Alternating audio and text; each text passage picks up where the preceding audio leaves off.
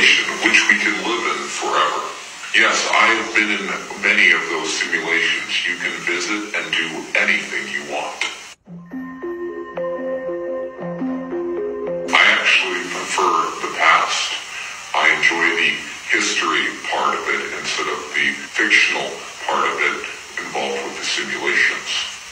The main reason I actually came back here was because it's around before the time that I was born. I was born December 6, 2019.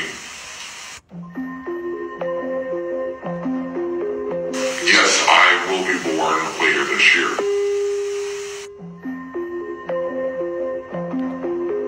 Yes, in fact, I have numerous amounts of evidence, including a map of the new world.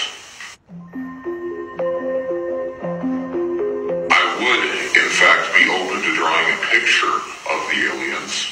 I can also show you some technology from the future as well. I think all the viewers out there will be really amazed with what I have to show. In the future, holographic displays replace most of regular screen displays. Yes, augmented reality is becoming big. We in fact have contact lenses that can project augmented reality for whoever is the wearer. In fact, you can link two contact lenses. If two people would like to see the same thing, they can link the two contact lenses together and be seeing the same image.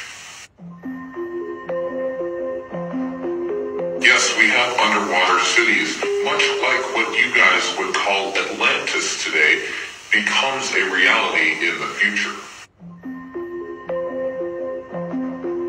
Yes, we do have dinosaur zoos in the future. You can see T-Rexes, Triceratops, Velociraptors. If they existed, you can see it.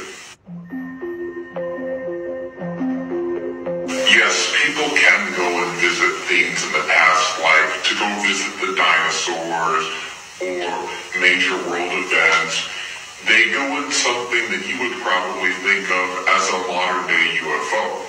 In fact, most UFO sightings in this time are future time travelers. There are people in those UFOs from the future coming back to watch past events.